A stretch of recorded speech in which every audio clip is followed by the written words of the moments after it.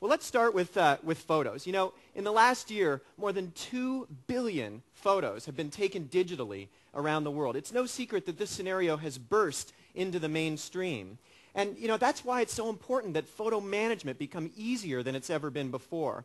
Now, in our family, we use tagging, Windows Vista's new tagging feature in the Windows Photo Gallery. Every time I bring in pictures from my digital camera, I just add one of these keywords, or several of these keywords, to each picture with a simple drag and drop maneuver. And what that allows me to do is to use the built-in search capabilities of Windows Vista to find all of my pictures. Gone are the days when I have to remember where I keep all these pictures and which folders and how I have it organized, because Windows Vista does it for me. I type the first few letters of my son Nathan's name, and up comes every picture in my entire library that has to do with Nathan.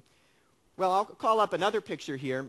You know, one of our beta testers, Windows Vista families, Robin Mason, she tells us that she has more than 40,000 pictures in her library. And that means it better be pretty efficient to get the editing job done. And our testers told us we had to make editing easier than ever before and build it right into Windows Vista. And so I can do quick things like crop the picture if I want to, or make adjustments to the color or the exposure. Or take a look at this. With a single click, I can just run through my pictures one by one and give them that perfect exposure. Isn't that fantastic? That beautiful exposure every time.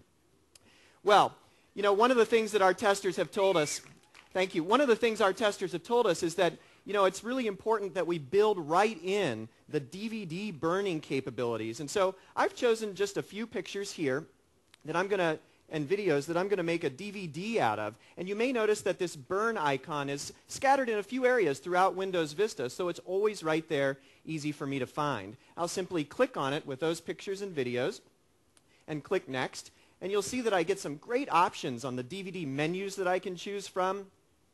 And I like this one right here. I'll click Preview, and Windows Vista will make me a beautiful DVD to send to my grandma. Look at that. It's ready to render and play on any DVD player in the world. It's that easy, and it's built right in.